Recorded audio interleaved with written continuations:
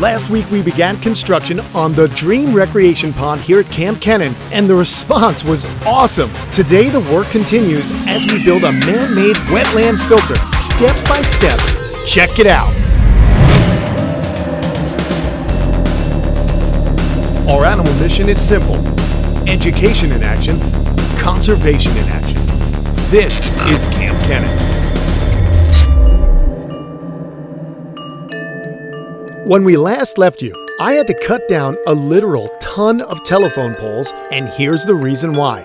So that we could create a large retaining wall for the wetland filter being built today. If it looks like a lot of work, it's because it is a lot of work. But at the end of each day, we are left with a tremendous satisfaction for everything we have accomplished. So this is basically the workhorse of the rec pond. What's up, guys? Still hanging out here. These guys have been busting butt.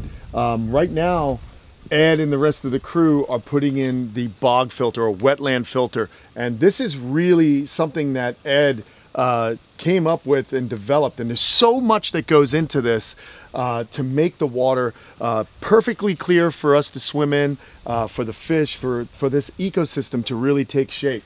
And right now, let's look at what they've excavated. What's up, Ed? Hey, what's going on? Well, we're really interested. Everyone that watches the channel loves to see things get built. They love to understand what's happening here. So what have you done, and what are these components going to be doing for my pond? Okay, so what we did, we leveled off the bottom. So Okay. we have a nice level bottom. We're within an inch all the way around. Wow. Then we carved into the bottom of it. So once we had that nice flat surface, we carved a channel to accept the centipede modules. Check this out, guys. These are the centipedes. They got great names. So talk to us. What are these going to be doing? So what this is going to do is, you see right over here, this is the incoming point for the water coming from the pump. It's a 3-inch connection. We're going to have high velocity water coming inside of here. It's going to be probably flowing 7 feet per second or so. So that's pretty fast. So it's going to blast inside of here, and we have a 93% reduction in water velocity. So what we do is we slow that water way down, and then well, let's flip one of these guys around so you can see the other end. See how it's kind of has this flat bottom. This chamber down here is designed for sediments. Okay. So the bigger stuff, so the heavier sands and things like that will accumulate down in the bottom. At the end of it, we have our snorkel vault. So this is going to connect up to this guy. We'll be putting all the stuff in here in a few minutes. Oh, really cool.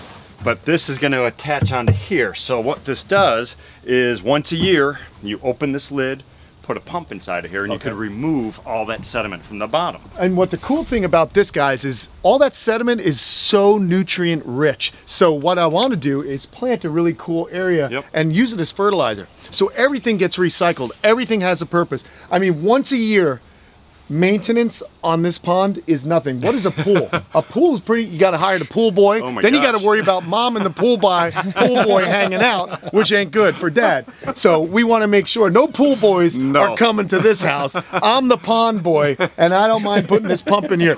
Kate, I don't know where she is. She's at work, but we're not going to have any issues. Anyway, I went off on a tangent, guys. I watched a little too many, what is that, Cinemax movies years ago. Anyhow, folks, talk to me. So we put a sump pump in here. It's great. We can get that nutrients out to the plant life around the perimeter of the pond or wherever I choose to discharge it.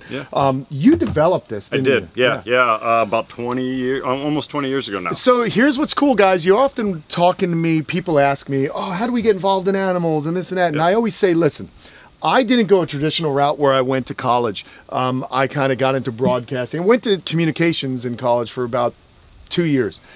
You are an actual marine biologist. I have a degree in zoology, and I specialized in limnology, which is the study of freshwater ecosystems. So look at that. So if you guys are really into this, this is, I mean, you're living the dream, wouldn't you say? Yeah, absolutely. Yeah. He made a mention at dinner the other night that he was doing data collection and testing for different harmful chemicals in water, working in the lab, and he was slowly going insane, right? Exactly. He chased down Greg the pond guy, and they've been together how many years now? This will be my 26th year with Greg. So some of you guys out there, you have the passion for animals. We need more brains like Ed out there. We need people to develop things that are going to make habitats more sustainable, to bring nature into our backyards. That's always been my passion, is how can I live amongst the animals? How can I create habitat for the animals I love? And that's what we're doing with their help. So this is really amazing stuff. Will this sit at the center of this? This is going to sit at the far end. Oh, let's see. So there's a bigger area you see over here. Okay. Oh, I see. Oh, so there's 2 snorkels on Two of them. Oh, that's awesome, man. We're doubling the power. Oh yeah. Well, we made sure. So what we have is we basically have 25% of the surface area of your pond is the filter.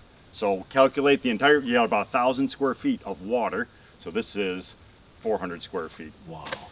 Look at that. Well, it has to be, because at one time, I mean, how do you know, I mean, I'm sure you know, how long will it take, let's say, how much flow rate goes in here? What I'm trying to say is, how much time will it take for this entire volume of water to get recycled, to get cycled through? Oh gosh, we'll probably be turning this over in a day, probably 6 to 8 times a day. 6 to 8 times a day. Yeah. The pumps are going to be working on this. The water will go through this wetland filter. Correct. Yeah. Wow. Yeah. So okay, so we got the centipedes, we got the snorkels. Now we got to put these aqua blocks. Well, we got to get the liner in first. Okay. So we just have our fabric right now. Yep. It's geotextile. We're going to put the big rubber liner in here. That's going to hold the water in place. Then we'll put another layer of this fabric on top to protect it. Okay. We put those centipedes in. We got to get a couple stubs of pipe coming up that's going to connect to our pump, and then what we'll do is we'll take those aqua blocks and lay across this entire bottom. Now, what are the aqua blocks doing? What's their actual purpose? Would they be filled with rock, or are they just an empty chamber? It's basically we're creating a false bottom along the entire bottom of this filter. Okay. So the water comes in, it's going to go out of that centipede. For each one of those sections, 5.5 feet long, we're going to have a flow rate of between 1,000 to 1,500 gallons per hour per section. Okay. So this line right here has 3 of those pieces. So we're going to need 3,000 to 4,500 gallons per hour to discharge through this trench. Oh. So then what happens is the water comes up, it slows down, then it's going to start making its way horizontally across the entire bottom. Okay. That allows the really, really fine sediments, because now we go from, we have an initial 93% reduction in water velocity, then we have on top of that a 97% reduction in water velocity. So it just continually slows down. So each one of those aqua blocks is 9.5 inches tall. Okay. With the flow rate that we have, it's going to take the water 10 minutes to fill up through that aqua block. Okay. 10 minutes. So now it's gonna really slow. But the way those things are designed, it's called a matrix, right? So if you look at those things, we'll bring some of those over, but it has webbing and it has internal panels inside of it. That has been developed because what we want to do is we want to break down the laminar flow. So laminar flow is when you have a mass volume of water and it just is moving. What we're trying to do is mimic nature. So by having all those little matrix things, when the water comes out, it actually creates little micro eddies and turbulence inside of there, and that mixes the water and it further allows the sedimentation process to occur. That inside box is also going to become home to different types of microorganisms. There's going to be an entire ecosystem inside of the filter. Yeah. I mean, you're talking nematodes and tardigrades and rotifers and cool stuff. Get out of here, man. That tardigrades? Yes. They can live on the moon. I'm going to have a moon. Exactly. They can live in space. We're going to have tardigrades, people. I'm a tardigrade farmer. How awesome. The water bear. Yeah. I love it. What, moss piglets, water bears? Yeah, that's so cool, man. So, exactly. So basically, guys, it's, you know, we're not just providing habitat for animals we can see. We're providing habitat for the real workhorse of the universe. And I got to tell you a little fact, okay? I hang out with another marine biologist, my friend Larry Wood. We get into some cool conversations. Most people are only, we only experience what we can see. Yeah. Okay? Life on Earth is so much more diverse than we give it credit for. In fact, multicellular organisms are actually only at the tip of the pyramid. There's a whole base of unicellular organisms that live in their own universe here on Earth that are doing things that we don't even know about, that are going through generation after generation in a blink of an eye. So it's really cool to just stop and think about what's happening, and that we actually have that going on here is pretty impressive. So that slow water rising is also going to allow the sediment to come down, but allow the next section of the filter to work. So then we're gonna have 3 different layers of river rock on top of the aqua blocks. So we have 24 inches of river rock, so we're gonna have 3 8-inch lifts.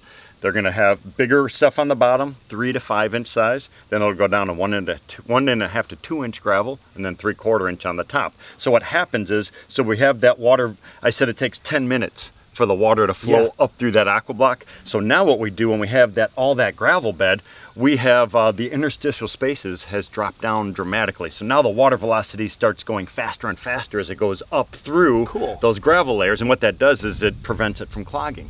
So sediments get down on the bottom and then it kind of blows out of the top because the water is going to speed up through it. And then all that gravel, each and every individual piece of gravel will become home to different types of microorganisms. And what we're going to do is we'll seed it. So just like probiotics people take and stuff like that for your gut health, it's the exact same thing. We're going to put probiotic bacteria inside of this thing, and they're going to totally live inside of all of this stuff, and they're going to break down nitrogenous compounds, different things from the waste from the animals that are going to be living inside of here. These guys, waste from one animal is food for another. So we're basically creating a home for different little microorganisms, animals, copepods, rotifers, tardigrades, all that cool stuff, different types of bacteria that are going to consume and feed off of all that stuff, which is going to detoxify the water and give us pristine water quality. And then at the very end of it, guys, we're going to have plants on top. Their roots are going to go down and continue to aid in that filtration. So it's a perfect circle. It's pretty much. Cycle. It's a closed loop. I mean, as best as you can. We do have, there'll be outside introductions, but this will be able to handle it. And all those little pebbles and stuff increase the surface area a million-fold. Exactly. I mean, it's incredible. Exactly. So there you have it. We're going to go ahead and show you guys. You have another question, Tom? One question. So for people who've never seen anything like this, what do you call this exactly? What is this exact whole thing the called? technical name for this is a constructed wetland filtration system. So we're mimicking a natural wetland. So the wetlands in our world. So we were driving yesterday, going to pick out rock, looking at all the natural wetland areas here in Florida. That basically is a sink for different types of nutrients. So runoff, pollutants come in, and these plants and organisms that live in these wetlands actually capture that stuff and remove it from the water system. And that's why we run into trouble with red tide here in Florida, because we have altered some of the water flow, so it's not going through those natural filters, and that's what's allowing some of the harmful algae blooms to happen, and in turn are making them, they're a naturally occurring situation, but it has been exacerbated because of our intrusion into the coastal areas. Well, that's why I asked, because it's interesting to me, because people hear about we need to protect wetlands, and they no one understand. They probably don't understand why it's important. Now you understand what in wetlands, how important it is to the earth and to our local to have those areas. Protected areas is critical. That's why we need them. That's exactly why we need it. And actually, I've done much bigger wetland filters than this for stormwater runoff. So we can capture water coming off of roadways and buildings, and this stuff is laden with all types of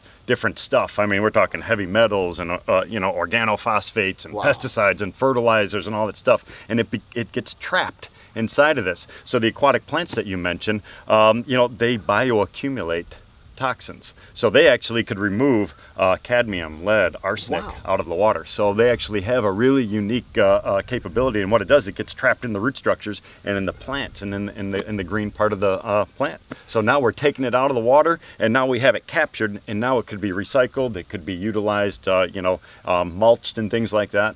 Cool. Yeah, it's very cool. There you have it, everybody. We're going to show you a few more of these steps here in the video, and I just wanted everyone to really see that science can be sexy in certain ways and be applicable for us folks that love animals and our backyard. So there you go. Thanks, Ed. I'll let you get back to work. All right, sounds good. All right, everybody. We're going to leave you with some really cool B-roll of these guys working on this whole thing. And if you have any questions, comment below, man. We'll make sure that the guys at Aquascape see those comments. Go check them out. You can find them online at aquascapeincorporated.com online. And don't forget to join the Kamp Kenan Army. Like and subscribe down there on our other channel. Like and subscribe for this video. Go to Facebook. No, not Facebook. Instagram. Go to Instagram and follow along there as well for more content. And as always, join us on Patreon. Patreon.com/Kamp Kenan for more original content and help us make videos that educate everybody about the world we live in and the animals we love. We'll talk to you later.